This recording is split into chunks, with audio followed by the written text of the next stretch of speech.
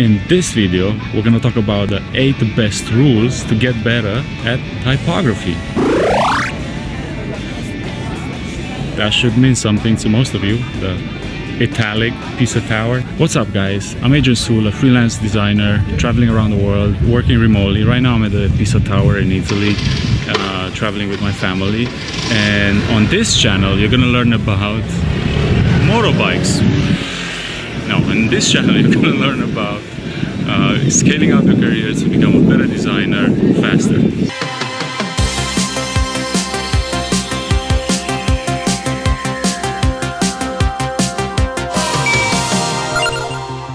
Wow, how about that Pisa Tower, right?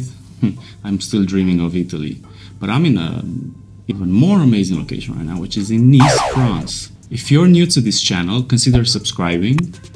And please make sure you check out the description below. I'm going to be sharing links and more information about this video. But before I start, I want you to know that at the end of this video, I left some bonus material exclusive for you to watch. But first, just absorb every second of this video, and that's probably gonna make you or improve your skills as a typography guru. Alright, so number 1, fonts. Make sure you stick to one font, generally speaking, but if you have to, use 2 fonts for sure, but not in the same class. So for example, don't use 2 sans serif fonts. Number 2, your font size choice should always be doubled up. So for example, if your let's say your body type is at 16 pixel, then your header is going to be at what? 32 pixel. You know, in general, keep it readable. For sure, don't go with tiny little fonts no one can read.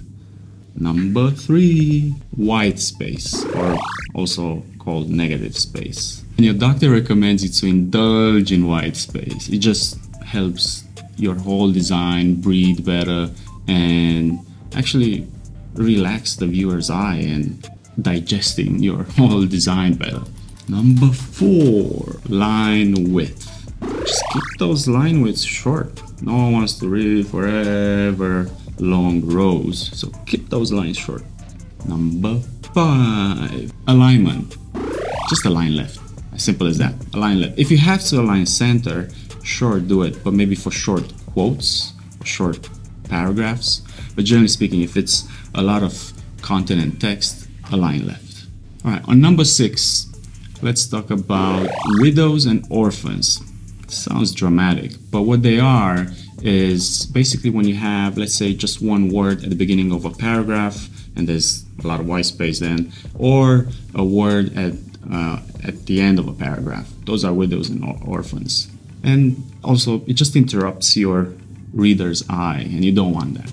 They're just alone by their own over there. They need some buddies, which is more characters or more words next to them. Alright, number 7, we're almost there. Caps.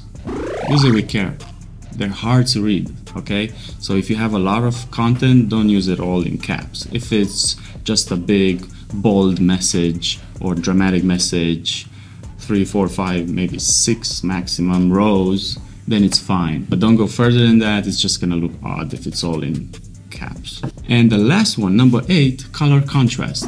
You need color contrast between the text and the background behind it. Thank you so much for watching so far. Now you're ready to hear my bonus material, and that one is related to certain trends that are going on right now for typography, and it's exclusive just for you. And thank you for watching so far. By the way, consider subscribing, like this video if you enjoyed it, and hit me up in the comments, of course, with any questions you already have about what you heard so far or any struggles you have with typography. I'll be happy to answer. Number 1 is using loud and bold fonts.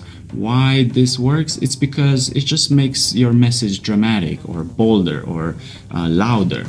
So, and it's more of an attention grabber. So use these with care, of course. Don't abuse showing too many.